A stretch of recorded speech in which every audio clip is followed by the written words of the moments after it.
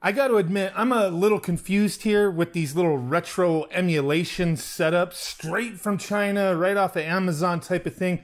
Kinhank usually hits me up and sends me products to check out, and you guys know I've been brutally honest with these things, but I've complained before with them because I'll have a bunch of people saying they're from Kinhank communicating with me, and it gets confusing. And I received both of these around the same time, and I was like, what are these? I don't even remember talking about this. And looking at the emails, I seen that I was communicating with a couple different people from Kinhank over this one. So I don't know who sent this, but we'll get to the bottom of it. I think it might be a very similar device. We're going to check this one out today. It's supposed to have like over 100,000 games on it. Little dongle you plug into your TV, and you got some retro games going on. The little screenshots of the UI that I saw, it looked pretty cool, but they said the name has changed a couple times. You see, it doesn't even have the name on it of what they told me. It just has some dude gamers. A little cool dude gamers. Oh my God.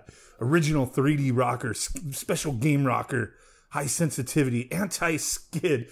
You ain't getting those skid marks here, dude. But they said this is the Kinhank Super Console S2 game stick. It used to be called something else, and now this is a new version. I don't freaking know, man. Product features double handheld.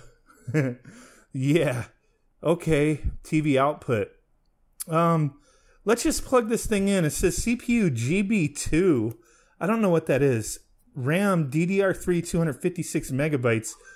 Yeah, we're not really going to be in it to win it, I don't think, like power-wise, but we'll have to see how clean is the setup, and what is it capable of doing. So we're going to do that real quick. Oh, wow. It's like a whole little console right there, man.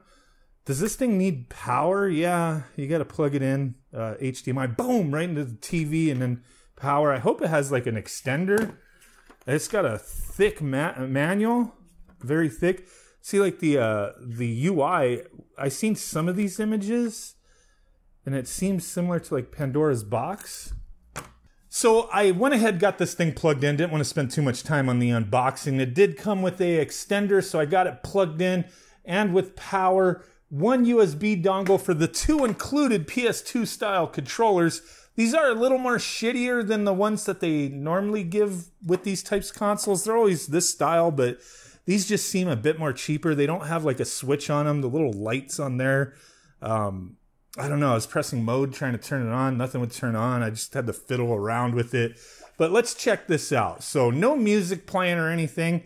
A fairly simple build. I swore they said that there was like 100,000 games. Maybe I misread. But it looks like if these numbers are correct, there's almost 13,000 games, which is still respectable. Still, you know, a lot of games, right? Now, is there a ton of duplicates? I don't know. I haven't looked yet. Like, so far, it doesn't look too bad. Like, you have Mark II of 1943, and then the Battle of Midway.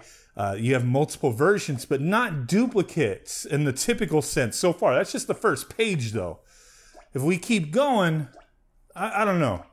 Like, it doesn't seem too bad so far. But with 13,000 games, you might find a few duplicates. It's usually when you're in those 100,000 plus where most of the list is like filled out with duplicates in multiple regions, right?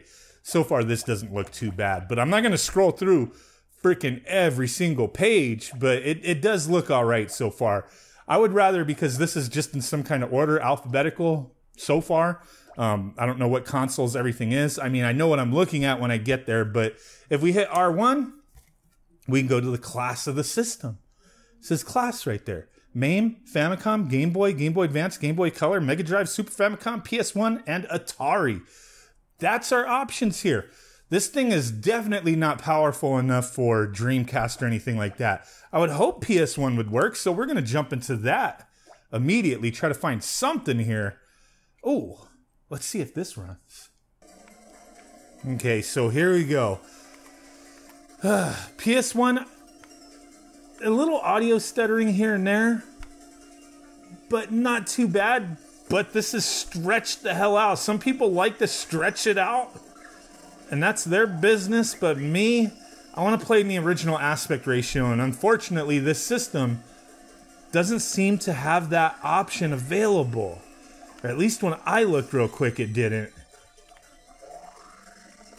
But I mean, this is running okay. It's just a little choppy on the audio in a few spots here and there. Yeah, you have save states and load states, but no options here to change anything. And then we can go to settings all the way over here, but there's nothing. Software version looks like it came out in this year. So, okay. But yeah, there's no options. There's no options for visuals to take off the weird blurring or, smoothing effects or shrink down the aspect ratio. We got none of that. Okay, so I just clicked on Mortal Kombat 2. It's a Japanese version of PS1 game. And that's what happened. Loading. And then right back to the game select screen. Trilogy. Let's try that.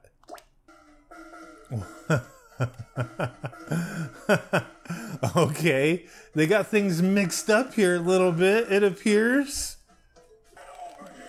I'm not good at this game, but I know some basic moves, But you know what? The controls are actually mapped properly from my experience playing this game before, so that's a good thing. Little Mega Drive audio doesn't sound good.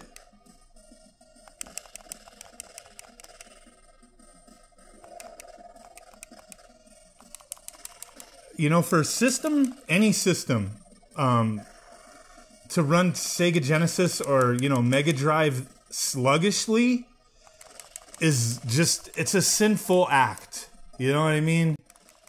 Like, either the system's just not powerful enough or just not properly set up. Like, it's like, I can hear the music like it's almost like it's so slow, then it catches up. Yeah, that was just gonna make my ears bleed, man. Let's go to, like, Sonic the Hedgehog, see if we have better luck with that. Gotta go fast, possibly slow. Sonic 2 Delta, so they got some hacks, a lot of hacks. There is a lot of hacks out there for Sonic 2, but holy crap. Where's just the normal Sonic 2?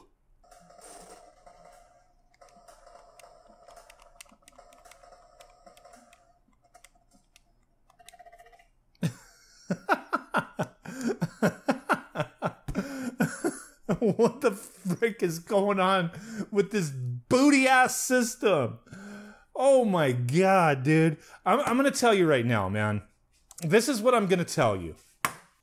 Whatever this thing costs, I have no idea. I would imagine it should be pretty cheap. But whatever this thing costs, instead of buying something like this, get a Raspberry Pi. Even get a Raspberry Pi 2. A Raspberry Pi 3, a 4, whatever you could find and afford. Get a RetroPie build. Could play everything that's available on this. Actually perfect. Perfect. And have a ton of options for customizations. This is garbage, man. Man, maybe this is the good one. Maybe this is the good one. Stay tuned for that. We'll test this one out next. This box does feel a little heavier. Look at that controller. Like, that looks fancy. The Y6. This one has caveats, too. Like, you'll choke on it. We'll check that one out in the next video. This one, a big fat-ass pass. Garbage. Bye.